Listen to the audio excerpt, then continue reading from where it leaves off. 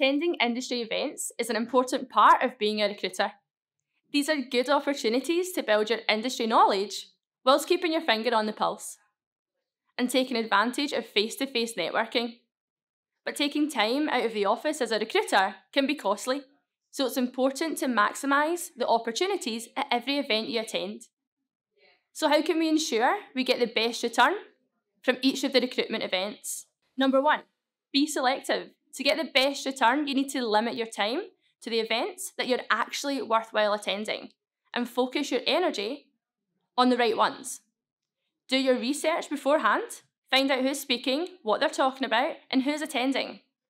Or check out the event hashtag on Twitter, or even the attendee list in the Facebook event page, or put some feelers out across your LinkedIn. See if you can grab an opportunity to meet some members of your network in person.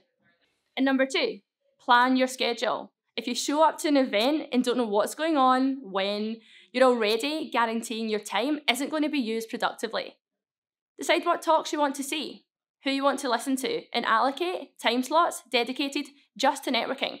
You don't need to stick to every little part of your schedule, but you do need to go in with a plan. Number 3, focus on making quality contacts. Networking isn't a numbers game. If your tactic is to collect as many business cards with a possible view that you'll say hello to enough people, you're going to get some return, you've got it all wrong. When making new contacts, it's important to focus on having good conversations that lead to quality connections. And this does take time. In order to make networking worthwhile, you want to be asking valuable questions, showing genuine interest, and actually listening to what people tell you. If making notes on business cards helps you remember what you talked about, go for that. That person will appreciate it when you do your follow-up. Even add next steps you'd like to take with them. Are you going to connect on LinkedIn, go for coffee, or simply email over some information? Number 4, nail your elevator pitch. If all goes to plan, you'll be having a lot of conversations throughout the day. So having a punchy, memorable elevator pitch will set you off on the right foot. A good elevator pitch is your secret weapon at these events. Take time to think about your USP.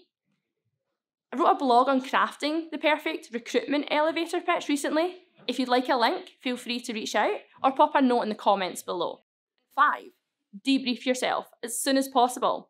Take as many notes as you can during the day, during the event, but set aside some time afterwards just to remind yourself of the most valuable things you've heard and what your next steps will be to make the most of your day. It's likely you'll end up a few drinks down after an event, but it's important to debrief, whilst everything is still fresh in your head. I'd even go as far as suggesting you create a debrief document with bullet points that you can translate into a to-do list later on. I've written a more detailed blog on getting the best return from industry events, and I'll drop a link to this in the comments. Any questions, feel free to reach out.